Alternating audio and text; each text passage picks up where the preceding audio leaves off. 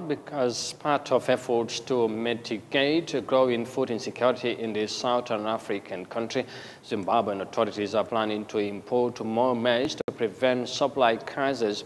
As the government intends to partner with the private sector for maize importation, last year's shortfalls during the rainy season within the region triggered the high increase in price, of course, in grain prices. While authorities initiate measures to remedy the situation, prices of maize are also on the rise, leaving them with a big ambition to boost agricultural production in the country. Let's have more details of that in this report. Zimbabwe's 2021-22 maize harvest was 1.8 million tons, 400,000 tons short of its annual requirement. Government plans to release 59,000 tons from the reserves and is allowing private players to import grain from neighboring countries. However, the poor rainfall that subdued harvests here also affected traditional source markets including Zambia and Malawi, which means grain supplies are costlier. So it means even for our imports, we would need to fork out more. Grain prices have gone up, which means our foreign currency requirement for grain will also go up. And we have already a situation where we have not enough of our reserves. So it means that the quantities that we are going to import are going to be affected by the capacity to import. The price of maize meal is expected to go up at a time the government is trying to contain skyrocketing prices.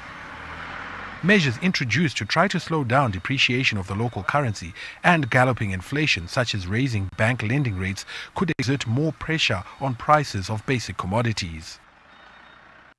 As milling industry, we are now engaging the Reserve Bank to say, yes, we agree with what you're trying to do, but when it comes to food inflation, this is the impact. It will cause us to increase price purely on account of interest rates rising.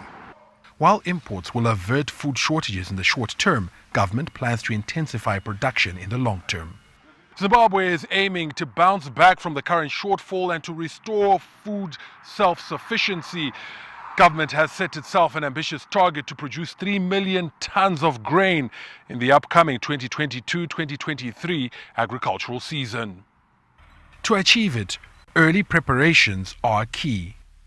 We just pray that we have a good season, and also that there should be a deliberate action to finance agriculture, to support agriculture, to already start now to import fertilizer even at the prices that we are talking about, because we are talking about food here. So I think it is about preparedness and also allocation of resources to agriculture.